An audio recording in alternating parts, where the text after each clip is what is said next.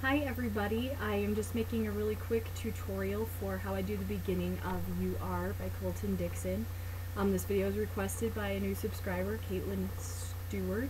Yes, just want to make sure I got that right. Thank you for subscribing and for all of you who have been following along. First off, sorry if this video is retarded because I'm not used to this sort of thing and this is my first tutorial, so I hope it makes sense. So it's really super easy. Just 3 fingers on the 7th and 8th frets. Hopefully you can see that right there, really simple. You just alternate between picking, I usually have a pick but I don't have one at the moment. Picking between the E and the B strings, just lift your ring finger to change the tone. Just like that, super simple. I like to pick it for the introduction and the first verse, but of course you can change that up.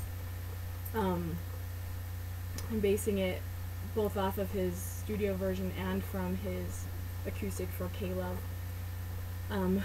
So yeah, I hope that makes sense, and keep subscribing, keep sharing, thank you for following, and I will post the link for the guitar chords that I used in the description. I used chords someone else put on Ultimate Guitar and they were great, super easy.